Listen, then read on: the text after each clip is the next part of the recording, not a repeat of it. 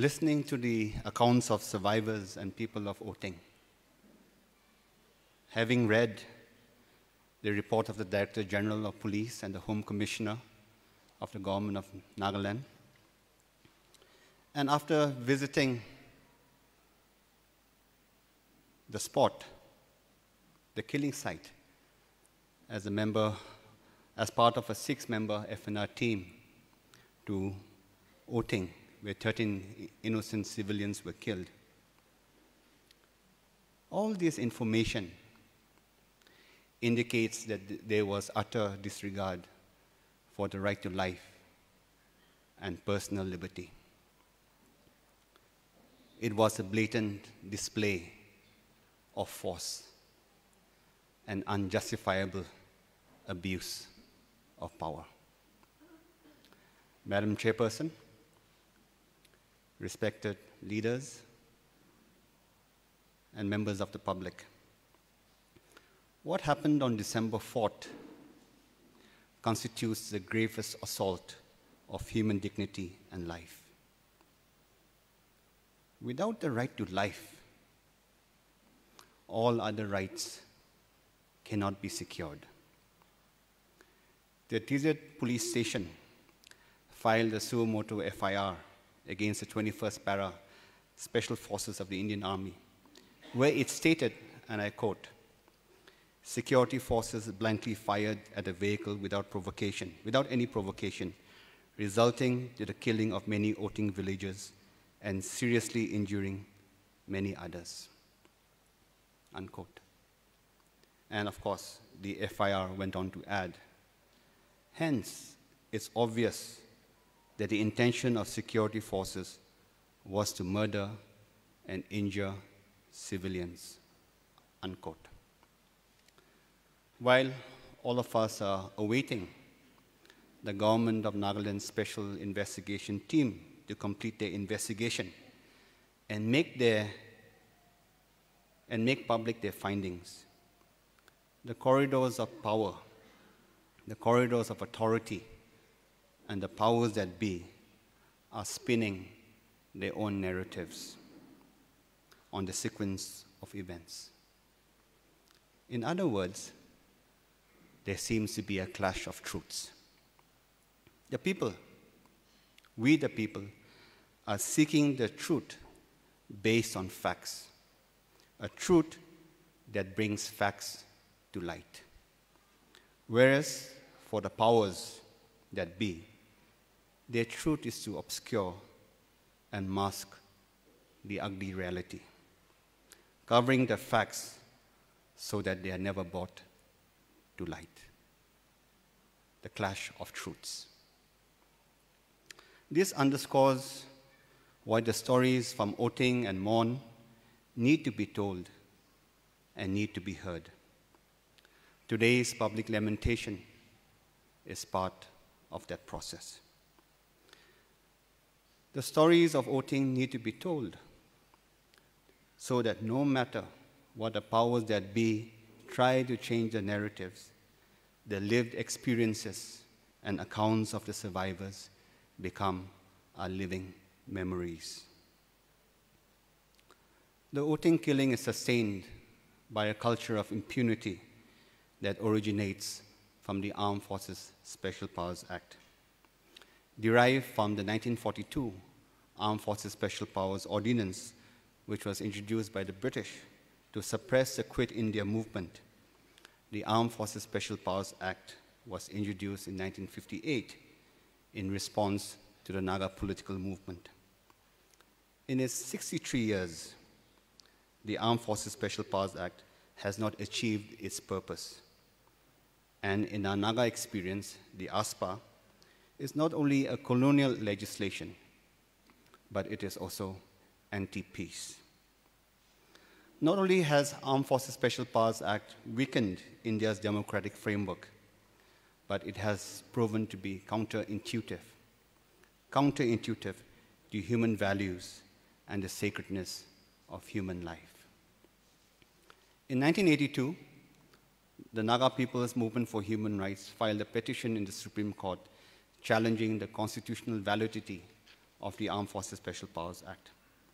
After 15 long years, in August 1997, the case was finally argued.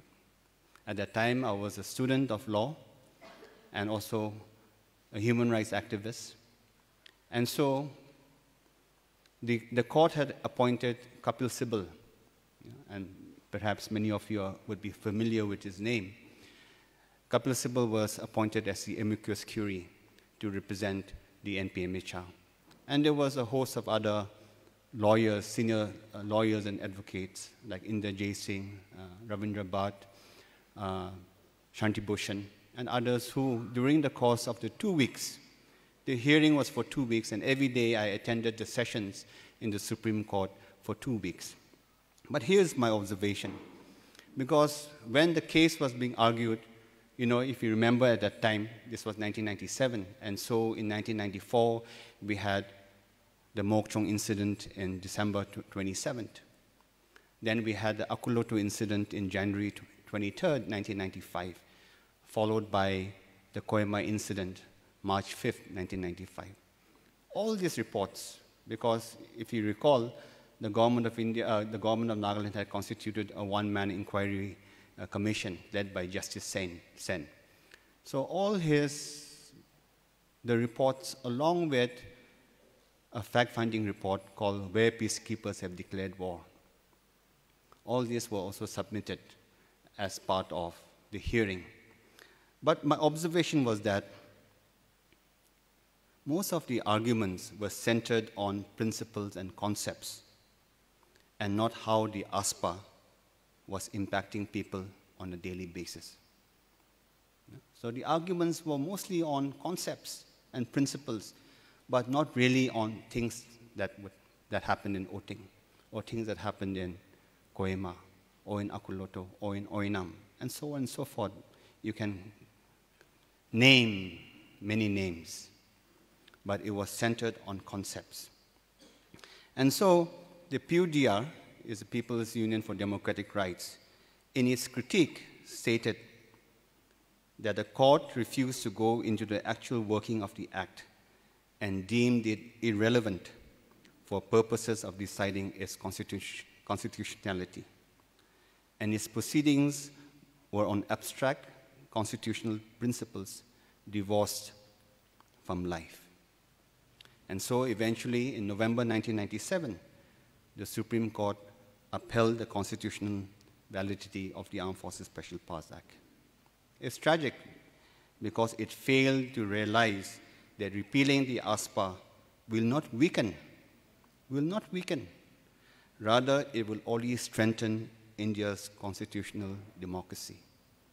It failed to realize that. Today, this evening, we are gathered to lament the Oting massacre. And while we recognize that ASPA is only a symptom of a deeper political question, Oting reminds us that the Armed Forces Special Powers Act has no place. It has no place in our contemporary world of the 21st century, and it must be repealed. However, it will require strong moral and political leadership and an unrelenting strategic nonviolent people's movement to ensure that there are no more incidents like Oting. Respected leaders, nations, governments, and states are judged not by their ability and capacity to make war. Rather, they are judged by their willingness and ability to make peace. Governments, states, and people are not judged on their ability to make war. They are judged on their capacity and willingness and the ability to make peace. This is what makes them distinct. The Oting killings have made me pause to think, and it begs the question whether India's sincerity, willingness, ability, and approach is the road to making long-term peace. That's the question I ask myself. Is this the road to peace? And so it's very important for the world to know that Nagas want long-term peace. I'm sure all of us here, we just heard Thie's point. We all want peace. Not short-term peace. We want long-term peace. But Nagas don't want peace that is imposed from above. But we want an inclusive peace that emerges from the ground up, based on justice, which recognizes our rights to chart our own destiny. We want a peace that is just and dignified. The tragedies for me in Oting and Mon have occurred at a time when Nagas are encircled in darkness. And why do I say that? We have become blind with suspicion, selfishness, division, distrust, corruption, and so on. Our values are degenerating as we are forgetting our history and who we are as a people. Today, we are taught how not to be a Naga, and we are turning into something that we are not. Our leadership is fragmented, and the perils of isms obstruct our path from moving forward. And so I say that we are encircled in darkness. In the aftermath of the Oting killings, Wallonia sent a message saying that the civilians were killed without a cause, but created a cause in their death. Perhaps they are reminding us of our history. Perhaps they're reminding us of who we are as a people. And therefore, I ask myself, what does Oting mean to me? What does Oting mean to me? And I encourage you to ask yourself the same. What does Oting mean to you? I feel it's time for Nagas to awaken and reach out to one another, to stand in solidarity, to humble ourselves, and to learn to be united in purpose. While traveling to Oting from Tizit, and those of you perhaps who have traveled to Oting would know that the road is quite steep, and you know the condition of the roads in Nagaland.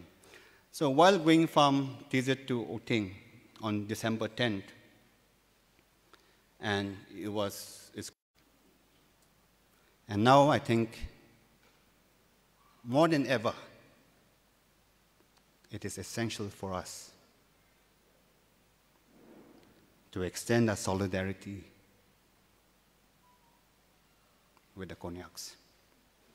And so I want to end with a poem by Liam McAlston entitled, "We Saw a Vision." In the darkness of despair, we saw a vision.